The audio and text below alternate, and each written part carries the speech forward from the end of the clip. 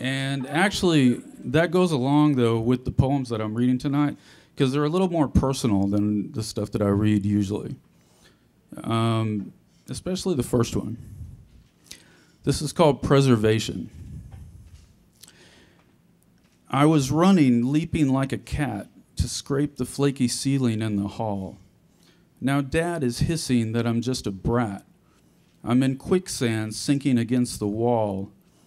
His hand shoots from the sky, smacking my cheek like frozen snow. He roars, a raging bear. I want to scream, but I can't even speak. Dad's eyes are bulging, and his matted hair is sticking up like horns. Then his face blurs, a video that has been overplayed. I feel another blow, but distantly. This creature feature has begun to fade. Something within that can't be broken stirs and soars away from him, preserving me.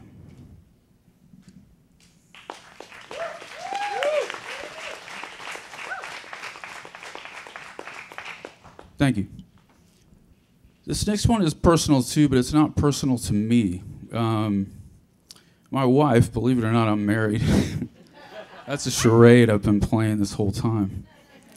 But my wife told me the saddest story, which just in brief is that one of her friends who's basically my age is dying of cancer and is in the last stages. I mean, she's going to go any day now. And she was telling me about visiting her husband.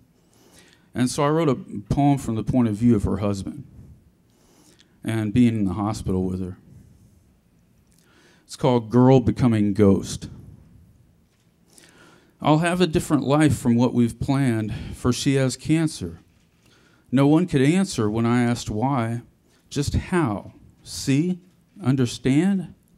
No, but still I forced my head to nod, tried not to scowl, throw in the towel.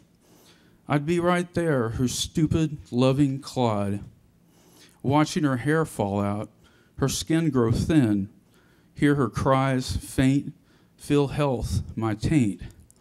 I cannot hurt for her, I'm merely kin, not the one flesh the wedding vows decreed. Just one more lie, mad cells deny, leaving me helpless in her hour of need. A transplant, please? I'd gladly give my heart to keep her warm, somehow transform. Just cut me open. Strap me to a cart and rush me to my girl becoming ghost. It hasn't ended. Doctor, she's winded. This isn't normal, I know. She needs the most care, Doc, so come now. Sweetie, your hand's cold. Baby, are you? Carrie, pull through. She's gone, it's true.